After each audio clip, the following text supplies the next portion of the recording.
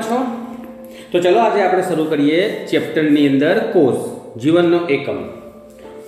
પ્રકરણ 8 છે તમારા ચોપડીની અંદર NCERTમાં પ્રકરણ નંબર 8 125 નંબરના પેજ ઉપર આવેલું આ ચેપ્ટર છે. બરાબર બાળકો?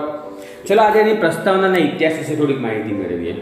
125 નંબરનું પેજ આપેલું છે ને એમાં શરૂઆતમાં જે બે ફકરા આપેલા છે, બે ફકરા વિશે તમને મેં MCQ છે આ ફકરા, એના વિશેની માહિતી મેં તમને આપેલી છે. તો શરૂ કરીશું આપણે. કોષ સજીવનો રચનાત્મક અને ક્રિયાત્મક એકમ કહેવાય, એ આપણને ખબર છે, જે તમે લખેલું જોઈ શકો છો. રચનાત્મક અને ક્રિયાત્મક એકમ મતલબ શું થાય? કોષ એ સજીવનો રચનાત્મક અને ક્રિયાત્મક એકમ એટલે કે આપણા શરીરમાં જેટલા પણ અંગો આવેલા છે, જેમ કે જઠર કહીએ કે પછી આંતરડા કહીએ કે ફેફસા કહીએ, મૂત્રપિંડ કહીએ, મગજ કહીએ, હૃદય કહીએ, આ બધા જ કોષોના બનેલા છે. આ બધાની રચના કોષોથી થયેલી છે અને દરેકના કાર્યો પણ કોષો દ્વારા થતા હશે. દરેકના કાર્યો કેવા? જેમ કે હૃદય હોય તો રુધિરાભિસરણ એટલે કે બ્લડને ધક્કો મારવાનો, રુધિરને ધક્કો મારવાનો. આ સિવાય પાચનની વાત કરીએ, જઠરનું કાર્ય શું હશે? ખોરાકનું પાચન, મંદ હાઇડ્રોક્લોરિક એસિડ દ્વારા, તમે ભણી ગયેલા છો. બરાબર. ફેફસાનું કાર્ય શું? શ્વસન. તો આપણા શરીરમાં જેટલા પણ અંગો આવ્યા છે, જેટલા પણ અંગોની અંદર વ્યવસ્થિત કામ થઈ રહ્યું છે, એ દરેકનું કામ કોના દ્વારા થતું હશે? તો કે કોષો દ્વારા થાય. બરાબર. સેલ કોષો દ્વારા થાય. અને આ કોષ છે એ સૌપ્રથમ શોધ્યો કોણે? તો સૌપ્રથમ રોબર્ટ હુક નામનો એક વૈજ્ઞાનિક હતો. મોસ્ટ MCQ છે. રોબર્ટ હુક નામનો વૈજ્ઞાનિક, એમને આ કોષની શોધ કરી હતી. યાદ રાખજો, અહીં મેં તમને સ્લાઇડમાં કોષ વિશે આ રોબર્ટ હુકનું ચિત્ર બતાવ્યું છે, જોઈ લો. બરાબર. આ ઇતિહાસની અંદરથી આ ચિત્ર આવું મળી આવ્યો છે. એમને જે આ રોબર્ટ હુક આપેલા છે, એ રોબર્ટ હુકે જે પ્રયોગ કરેલો હતો, એ પ્રયોગ હતો એમનો કેર્કસ સુબર નામની વનસ્પતિ. તમે કદાચ નામ સાંભળ્યું હોય, કેર્કસ સુબર એવું નામ હતું, જે તમને અહીં દેખાય છે આકૃતિની, સ્લાઇડની અંદર આવ્યું. કેર્કસ સુબર વનસ્પતિનું નામ છે અને આ વનસ્પતિને આપણે ઓર્ક તરીકે ઓળખીએ છીએ. દેશી ભાષામાં એના બૂચ કહેવાય છે.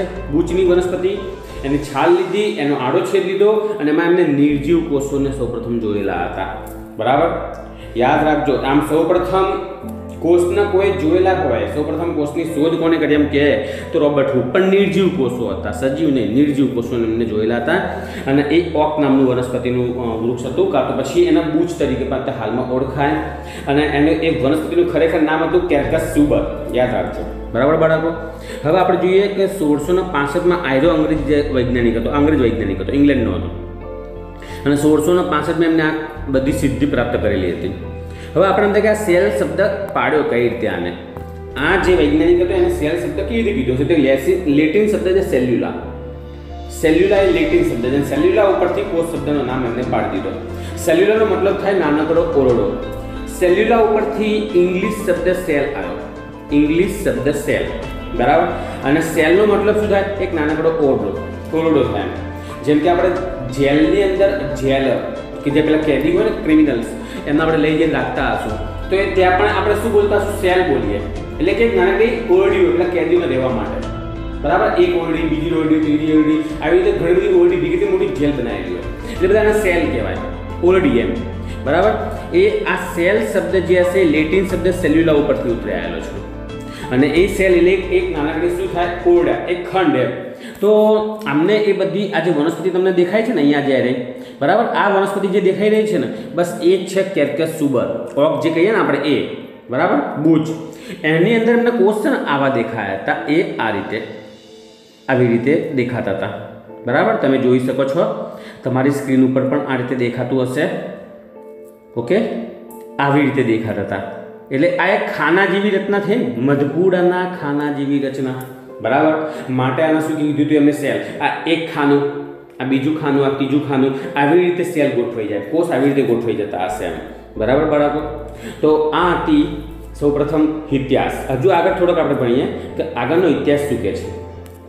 ત્યારબાદ 1674માં લ્યુઆન હોક નામ છે એવું વૈજ્ઞાનિકનું, જે તમને આકૃતિમાં નીચે દેખાઈ રહ્યા છે. લ્યુઆન હોક, જે આ આકૃતિમાં આ દેખાઈ રહ્યા છે, લ્યુઆન હોક છે. એમને સૌપ્રથમ સજીવ કોશિકાઓ જોઈ, મતલબ કે જીવંત કોષનો કોઈ અભ્યાસ કર્યો હોય તો લ્યુઆન હોક. યાદ રાખજો. અને નિર્જીવ કોષ કે ને તો રોબર્ટ હુક. ખાસ યાદ રાખજો. લ્યુઆન હોકે જીવંત કોષોનો અભ્યાસ કરતો હો, યાદ રાખજો. અને નિર્જીવ કોષો કેમ તો રોબર્ટ હુક. હા, આપણે અહીંયા લોચો પડી જાય છે. આપણે શું પ્રશ્ન આપણે વાંચતા જ નથી. પ્રશ્નમાં એવું લખ્યું કે સૌપ્રથમ જીવંત કોષનો અભ્યાસ કોને કર્યો અને તમે સીધું લખીને જવાબ જોશો રોબર્ટ હુક, કેમ કે તમારા મગજમાં શું પૂછી ગયું છે કે રોબર્ટ હુકે પ્રથમ શું કોષ શોધ્યો. હા સાચી વાત છે, પણ નિર્જીવ કોષની શોધ કરી હતી. જીવંત કોષોની શોધ તો કોને કરી હતી? લિવાન હોક નામના વૈજ્ઞાનિકે કરી હતી, જે તમને આકૃતિમાં દેખાઈ રહ્યો છે. પછી રોબર્ટ બ્રાઉન આયા 1881 ની વાત કરીએ આપણે. તો 1881 માં એમને સૌપ્રથમ કોષ કેન્દ્રની શોધ કરેલી હતી. કોષ કેન્દ્ર કોષની અંદર આવેલું સૌથી મહત્વનું કેન્દ્ર. તમને જે આકૃતિમાં સ્લાઇડમાં જે દેખાઈ રહ્યા છે, સૌથી પહેલા નંબરે જે છે આર્યા એ લ્યુવાન હોક હતા. આ જે દેખાઈ રહ્યા છે એ લ્યુવાન હોક છે, બરાબર. અને આ છે ને એ હતા કોષ કેન્દ્રની શોધ કરનાર રોબર્ટ બ્રાઉન. એમને સેલની અંદર આવું આ દેખાય ને કોષ કેન્દ્ર એ શોધેલું હતું, બરાબર બાળકો. તો આ બે વૈજ્ઞાનિકો જે તમે જોઈ રહ્યા છો એ, આ સિવાય એક નવો વૈજ્ઞાનિક પણ હતો જેનું નામ હતું પરકિન્જે, જે તમને સ્લાઇડમાં નામ દેખાઈ જ રહ્યું છે.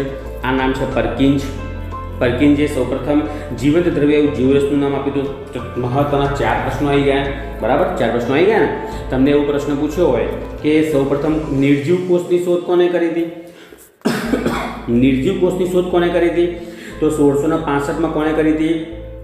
સરસ, રોબર્ટ હુકે કરેલી હતી, બરાબર. એના પછી જીવંત કોષો સૌપ્રથમ કોણે જોયેલા હતા?